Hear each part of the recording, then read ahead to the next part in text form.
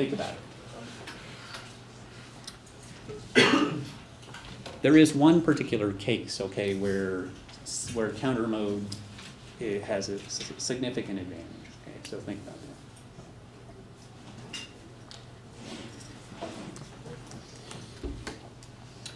that. Okay, so that's it. Block ciphers, different modes. I mean, that's the way they get used in practice.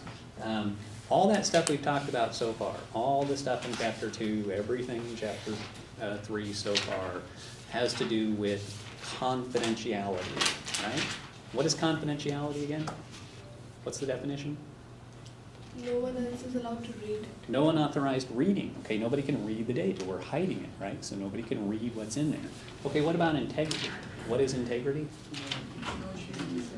Nobody can change the data without being detected. Well, we saw that people could change the data, right? Things like that cut and paste, right, with the ECB mode, or you could cook up examples very easily, even with the one-time pad. People could change the bits, and it would decrypt to something else, and you would have no way to know that it was incorrect.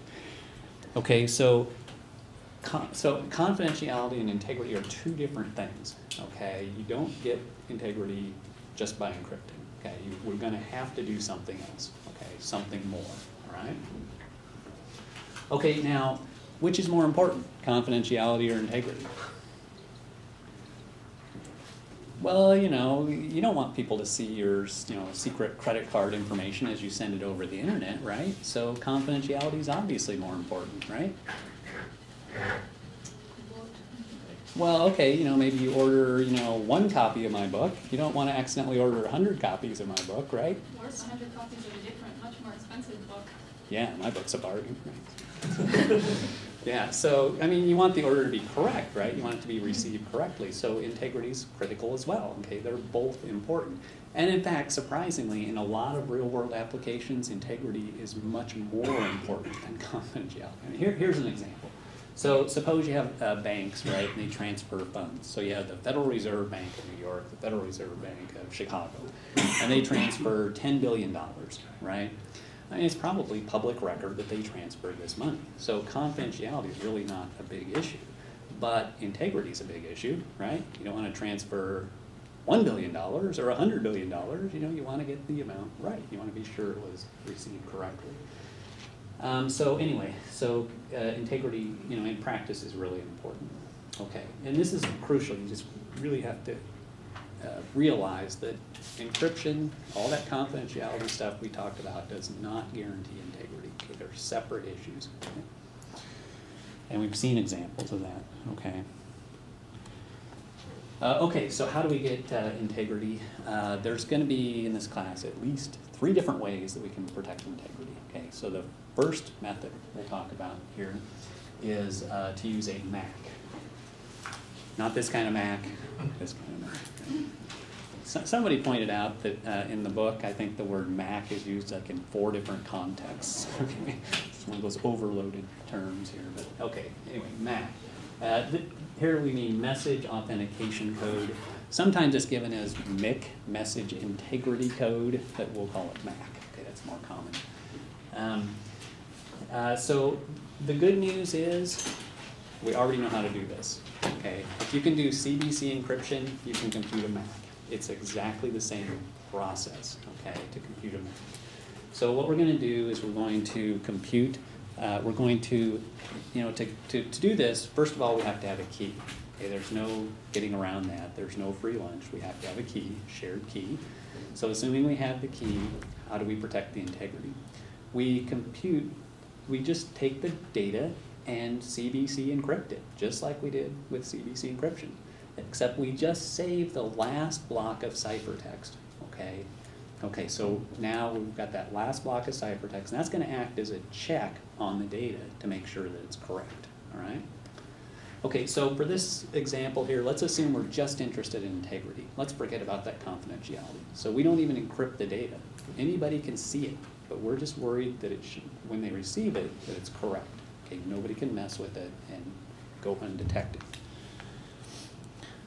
Okay, so here's the MAC calculation. Okay, suppose we have capital N blocks of plain text here. We're using CBC encryption, so we need a key, and we also need a initialization vector, okay? So we've got the ID, we've got the key here. Okay, so we just start encrypting like we would in CBC mode, and we take the very last ciphertext block we get, and we just call that MAC, okay? That last block, we're gonna send that along with the plain text, okay? Because again, we're just worried about integrity here. And what else does the receiver need to know? They have to know the key. They have to know, they receive some plain text, they receive a MAC. What else do they need to know? IV. They need the IV, okay? Because the receiver, the sender just chose that at random, so you better tell them what it is. They can't do the process. Okay, so anyway, the receiver gets all this stuff. What's the receiver going to do then? You see that? Verify. How are they going to verify? After Exact same way. Exact same thing. They're going to do exactly the same process. They're going to take whatever they receive and they're going to do the CBC encryption of it and make sure the computed MAC comes out to be the same as the received MAC. Okay, that's the objective here. Okay, so does this really work? I guess is the question. Well, okay, so let's look at an example and suppose we have 4 plain text blocks. Okay, P0, P1, P2, P3. So what does Alice do? She generates an IV. First of all, Alice and Bob share a key, right? That's assumed in advance. So she generates a random IV, and she just starts encrypting using CBC mode. So that's the formula, right? That's how you encrypt. Okay, and she's getting these quantities as she goes along, computing the next one. Whatever the last block that comes out here is, she calls that the MAC, all right? Now, what is she going to send to Bob?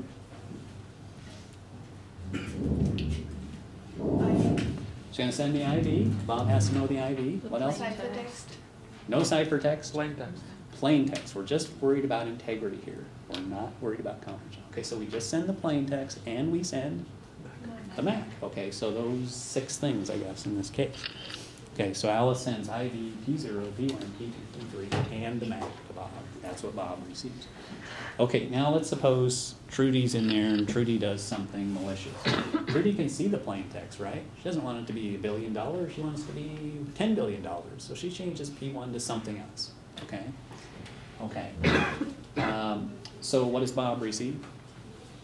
Let's suppose everything else is correct. So Bob receives IV, he receives P0, he receives X, P2, P3, and the correct MAC. Okay, now what does Bob do? He computes the same, he goes through the same process here, right? Except with the data he received. Okay, so he takes the IV and he got P0 and IV correct. So he knows the key, so this comes out correct. Okay, now in the next step, he plugs in X, right? And that does not come out correct, right? So this is red C1 versus blue C1, which somebody pointed out doesn't show up very good when you print the slides in black and white. I apologize. Okay, so red C1 there is not the same. Okay, now what happens? Bob knows that there has been.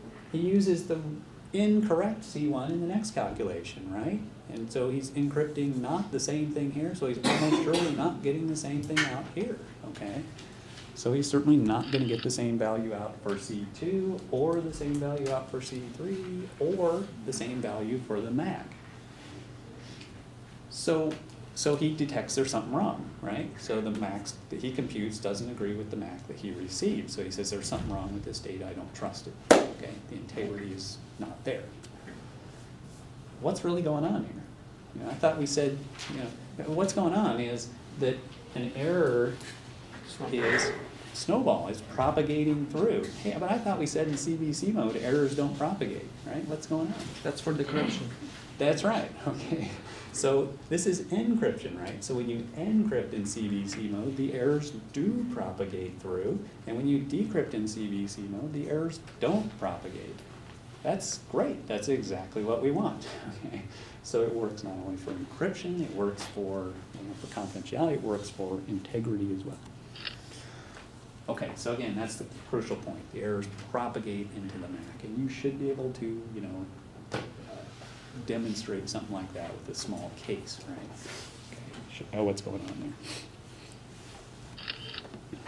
Okay, now Trudy, no matter how smart she is, how clever she is, there's no sort of obvious way here for her to change this value so it comes out correct, so it matches, right? I mean, what would Trudy like to do? Trudy'd like to change this to something and have the map come out the same, right? There's no obvious way to do that unless Trudy knows the key. If she knows the key, then all bets are off. She can do lots of things, okay? Okay. Okay, how about this? So now we can do confidentiality lots of different ways, right? Stream ciphers, block ciphers, CBC mode, CTR mode, and we can do integrity with this MAC trick. Suppose we want both. We want confidentiality and integrity, right? That's what happens a lot in practice. You want both. Okay, well, how do we get integrity again? We compute a MAC. How do we compute the MAC? CBC encryption, right? Well, if you're doing the CBC encryption, you just encrypted the plain text, right?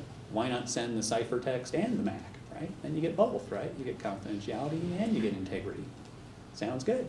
But then you can get the key out of that. It's like a free lunch, right? Because you already did all that work to compute the ciphertext, right? And you just send the MAC again. What does that mean? It means you CBC encrypt everything, you send the ciphertext, and then what's the MAC? The last block. The last block. So you send the last block twice and it's more secure, right? No, it just can't work, okay? There's no that free of a lunch, okay? It's just not gonna happen. Okay, so you can actually do CBC encryption and compute the MAC, but you have to use different keys to do it, okay? Or you don't really gain anything. Okay, you can actually use keys that are related to each other, you know, like one's just XOR some constant to the other key, and even related in some known way. Oh, that's a good question. I mean, how did people, you know, distribute keys and get these symmetric keys to the right people? Well, the U.S., just to take one example, you know, the U.S. Navy, you know, military, they have a big problem distributing keys out, right? So U.S. Navy, they used to have this guy called John Walker who worked for him, and he would distribute keys out, and that was his job, right? So he would go to somewhere in Washington, D.C., pick up the keys and distribute them go to Norfolk, Virginia, and put them on the ships, you know, as they would show up. He had a little side business going. He would stop by the Soviet embassy on his way, and he would sell the keys. And he did this, and his family did this for decades, actually for like 20 years before they were caught, right? So distributing, you know, classically what you do, you take a trusted person, right? You know, put the keys in a briefcase and, you know, handcuff it to their wrist or whatever, and then go deliver the keys. That's a very weak link in the whole system, right?